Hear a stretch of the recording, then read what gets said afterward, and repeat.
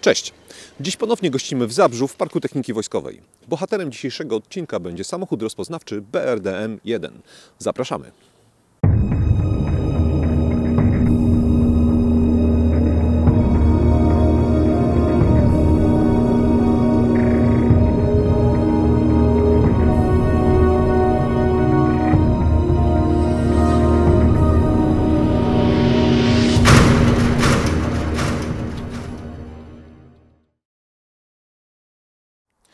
W 1948 roku zaprezentowano opracowany na podwoziu ciężarowego samochodu terenowego GAZ-63 prototyp lekkiego transportera opancerzonego, który był przeznaczony przede wszystkim dla oddziałów rozpoznawczych.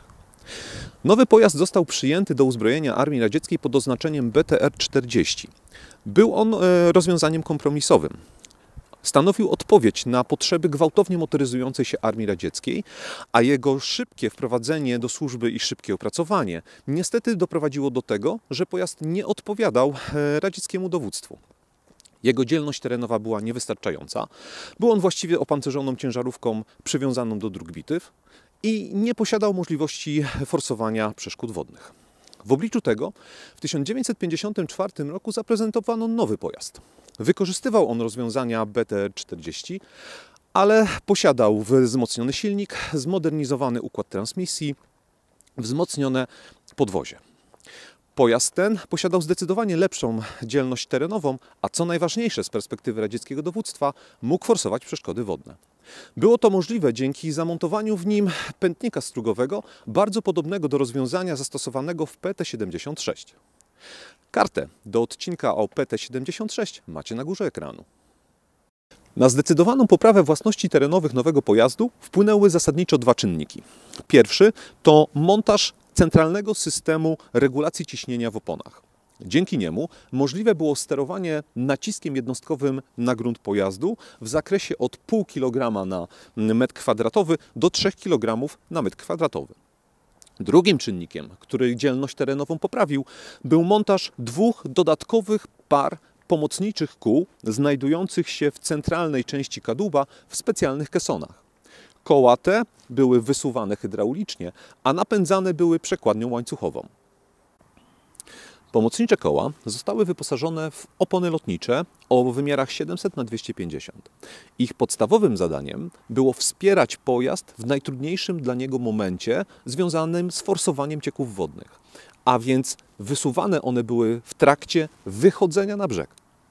Równocześnie dzięki tym kołom pojazd był w stanie pokonywać rowy o szerokości 1,20 m, co na tych rozmiarów pojazd jest naprawdę nie lada wyczynem. Prototyp nowego pojazdu zaprezentowano w lutym 1956 roku, a po udanych próbach, m.in. przeprowadzonych na Morzu Czarnym, został on wprowadzony do służby w Armii Radzieckiej pod oznaczeniem BTR-40P. Oznaczenie to wkrótce zmieniono na BRDM, co w tłumaczeniu oznacza opancerzony samochód patrolowo-rozpoznawczy. Pomiędzy latami 1957 a 1966 wyprodukowano około 10 000 egzemplarzy tego pojazdu.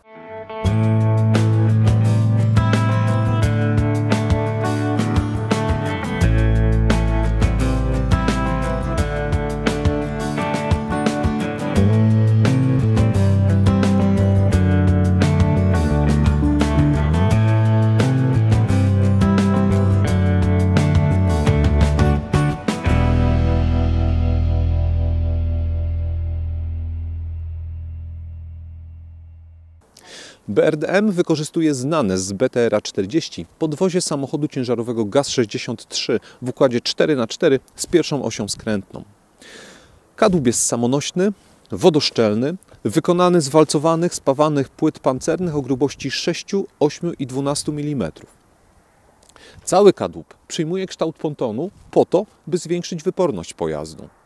W samej sylwetce wyróżnia się zdecydowanie długi nos pojazdu, a spowodowane jest to nietypowym układem konstrukcyjnym, gdyż w BRDM-ie przedział napędowy znajduje się z przodu, kierowania w środku, a bojowy z tyłu pojazdu.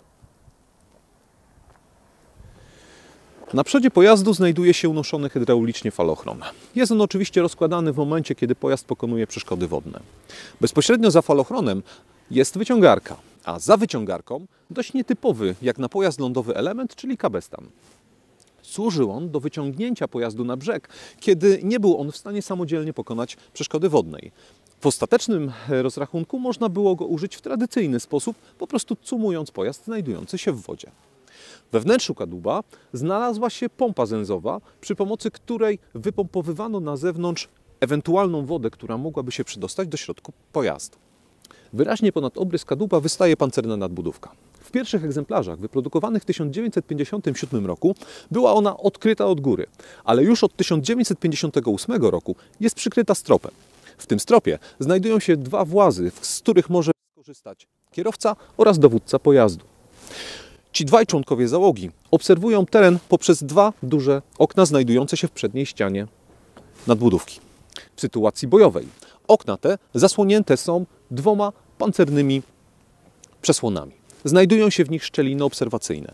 Dodatkowo świadomość sytuacyjną tych dwóch członków załogi poprawiają niewielkie szczeliny obserwacyjne znajdujące się w bocznej ścianie nadbudówki.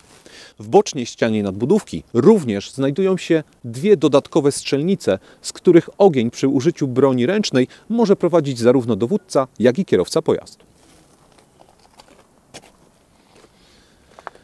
Na tylnej, ukośnej ścianie nadbudówki znajduje się para otwieranych na zewnątrz drzwi, przez które do środka pojazdu dostaje się desant. Na tylnej, pancernej ścianie kadłuba mamy ruchomą osłonę dyfuzora. Spód kadłuba to czerpnie wody do pętnika oraz gondole kryjące dwie pary kół pomocniczych, o których już mówiliśmy.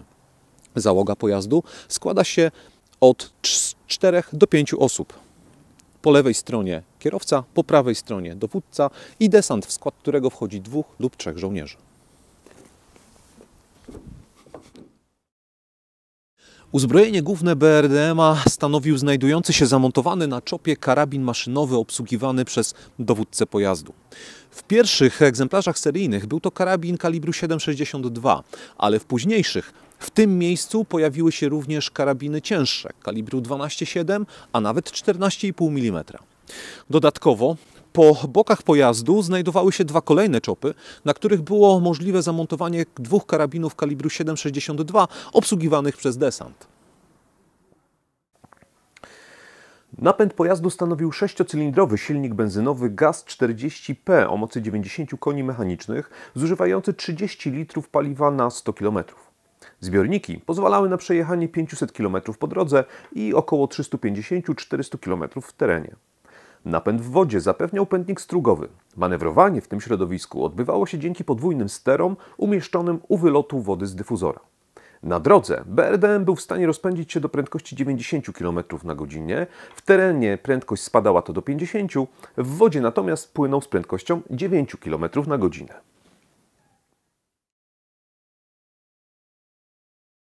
Pierwsze wyprodukowane w 1957 roku pojazdy mają otwarty przedział bojowy i zamontowany z przodu karabin kalibru 7,62 mm. Od 1958 roku fabryki zaczyna opuszczać wariant docelowy. Przedział bojowy zostaje przysłonięty stropem, co umożliwia zamontowanie prostego systemu ochrony przed bronią masowego rażenia. Równocześnie pojazd zaczyna posiadać wyposażenie specjalistyczne, takie jak przenośny detektor skażeń chemicznych czy czujnik promieniowania rentgenowskiego. Pierwsze warianty nie są wyposażone w żadne oprzyrządowanie do jazdy w nocy. Dopiero z biegiem czasu pojawiają się światła pracujące w trybie podczerwonym oraz analogiczny szperacz. Część pojazdów wyprodukowano jako wozy dowodzenia oznaczone BRDM-U. Wyposażone zostały w dodatkowe radiostacje i można je było łatwo poznać dzięki 3 antenom. Duży i pojemny kadłub nowego samochodu oraz jego dobre osiągi spowodowały, że równocześnie z wariantem rozpoznawczym rozpoczęto w 1958 roku opracowywać wariant niszczyciela czołgów.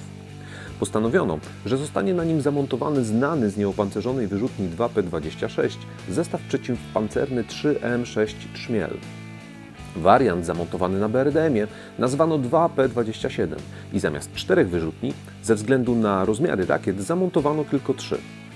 Umieszczone one zostały w przedziale bojowym na specjalnym, chowanym w kadłubie i zakrywanym dachem wysięgniku. Rakiety zestawu Trzmiel były kierowane przy pomocy sygnałów radiowych przesyłanych rozwijanym za pociskiem kablem. Operator znajdował się w środku pojazdu, kierując rakietą przy pomocy joysticka. Musiał on wykazać się bardzo dużą zręcznością, gdyż równocześnie w zasięgu swojej obserwacji powinien utrzymać zarówno pocisk, jak i cel.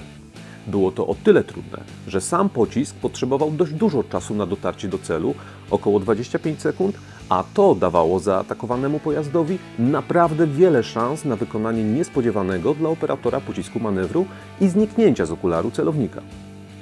Minimalny zasięg zestawu określano na 500 metrów, maksymalny wynosił 2500 metrów, ale w warunkach środkowoeuropejskich strzelanie na taki dystans było prawdziwą rzadkością. Realne, maksymalne odległości oscylowały pomiędzy 1000 a 1500 metrów. Taktycznie wyrzutnie 2P-27 miały współpracować z artylerią przeciwpancerną i niszczyć cele poza jej maksymalnymi zakresami rażenia. Głowica trzmiela miała przebijalność 380 mm, czyli była sobie w stanie poradzić z większością pancerzy czołowych czołgów potencjalnych przeciwników. Poważną wadą zestawu był fakt, że dysponował ze względu na gabaryty rakiet tylko pojedynczą zapasową jednostką ognia. Wyrzutnie 2P-27 produkowano od 1960 do 1963 roku. Liniowo wykorzystywano je do lat 70. Od 1962 roku do produkcji rozpoczęto wprowadzać następcę wyrzutni 2P-27, czyli 2P-32 wyposażoną w pociski 3M11 Falanga. Była to właściwie jedyna zmiana w stosunku do wcześniejszego wozu, gdyż zarówno mechanizm chowania, jak i użycia pocisków pozostawał bez zmian. Mniejsze wymiary falangi pozwalały nie tylko zmieścić na wyrzutni 4 pociski, ale dodatkowo udało się we wnętrzu pojazdu zmieścić kolejną jednostkę ognia. Wprowadzone od 1969 roku pociski w wariancie 9M17P były już mniej wymagające od operatora, gdyż wymagały utrzymania na celu już tylko samego znacznika, bez potrzeby obserwacji pocisku. Oczywiście sam pocisk był szybszy, około 150 metrów na sekundę i dysponował większą przebijalnością, około 510 mm oraz zasięgiem w pierwszych wersjach na poziomie dochodzącym do 3000 metrów. Podstawową wadą nowej rakiety była stosunkowo duża wrażliwość systemu naprowadzania na zakłócenia generowane przez przeciwnika. Ostatnia wersja niszczyciela czołgów opartego na BRDM-ie to 9P-110, wyposażona w pociski 9M14 Malutka. Opracowano ją i wprowadzono do służby w 1963 roku, mimo tego, że w tym okresie wchodził już do produkcji nowocześniejszy pojazd, czyli BRDM-2. Jednak radzieckiemu dowództwu zależało na jak najszybszym sprawdzeniu pocisków Malutka, nawet na nieperspektywicznym już wtedy podwoziu. Zasadnicze zmiany polegały na tym, że wyrzutnia była w stanie pomieścić 6 pocisków, a 8 znajdowało się w zapasie. Dodatkowo posiadała ona na swoim szczycie integralny dach, a nie rozkładany na boki. Upraszczało to całą konstrukcję i zmniejszało czas przygotowania do użycia bojowego. Ideą wprowadzenia nowych rakiet było dążenie do obniżenia ich ceny i rozmiarów kosztem zasięgu, przez co nowe wyrzutnie 9P-110 miały nie tyle zastępować 2P-32, co je uzupełniać. Ostatnim wariantem wprowadzonym do produkcji był pojazd rozpoznania chemicznego, czyli BRDM-RKH. Od wariantu bazowego różnił się użyciem większej ilości wyposażenia detekcyjnego oraz dodatkowymi urządzeniami sygnalizacyjnymi. Posiadał spory zapas flar oraz flagi. Wozy tego wariantu łatwo rozpoznać po dwóch zamontowanych na tylnej części kadłuba pojemnikach na flagi. Pojemniki te w trakcie transportu spoczywały na błotnikach, natomiast kiedy chciano je użyć, odchylały się one z pozycji transportowej o 180 stopni, tak, że spoczywały na tylnej płycie pojazdu. Z tej pozycji można było je ze środka wozu wstrzelić w ziemię. Jedynym producentem i największym użytkownikiem BRDM-1 była Armia Radziecka. Pojazd oczywiście wyeksportowano do krajów Układu Warszawskiego i tam największym użytkownikiem zagranicznym było, co ciekawe, Ludowe Wojsko Polskie, które posiadało około 800 egzemplarzy tego pojazdu. Stosunkowo niewielkie jego ilości zakupiła armia NRD, Czechosłowacji, Rumunii i Bułgarii. Węgry zakupiły licencję na produkcję tego pojazdu, jednak nie zdecydowały się jej uruchomić, a na bazie BRDM-1 opracowały własny pojazd o nazwie Fug. BRDM-1 nie zagościł zbyt długo w jednostkach liniowych, bo bardzo szybko zaczął być zastępowany przez kolejną generację pojazdów rozpoznawczych, czyli BRDM-2.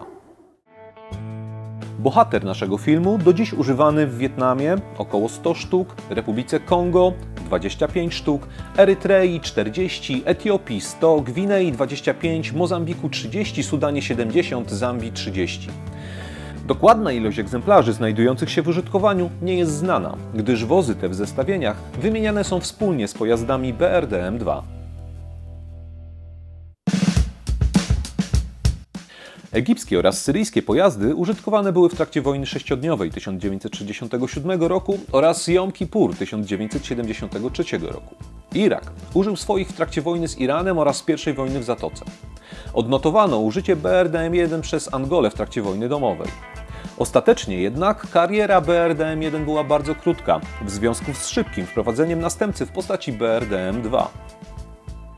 Niszczycieli czołgów na podwoziu BRDM-a jako pierwsi użyli Egipcjanie w wojnie sześciodniowej. Użyli wtedy bojowo kilku świeżo sprowadzonych pojazdów 2P-27. Były to pierwsze bojowe użycia rakiet Trzmiel. W trakcie tego konfliktu niszczycielom potwierdzono zniszczenie jedynie jednego izraelskiego czołgu. Co więcej, efektywność pocisków w warunkach bojowych spadła poniżej 20%, co było zdeterminowane trudnym dla operatora systemem kierowania pocisków. Zdecydowanie lepiej spisały się w trakcie wojny Jom Kippur systemy 9P-110.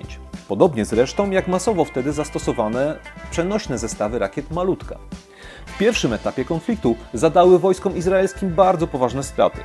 Jak pokazała jednak druga faza wojny, sukces ten w dużej mierze był efektem zaskoczenia i zbytniej pewności siebie izraelskich czołgistów. W ostatecznym rozrachunku skuteczność rakiet spadła poniżej 20%.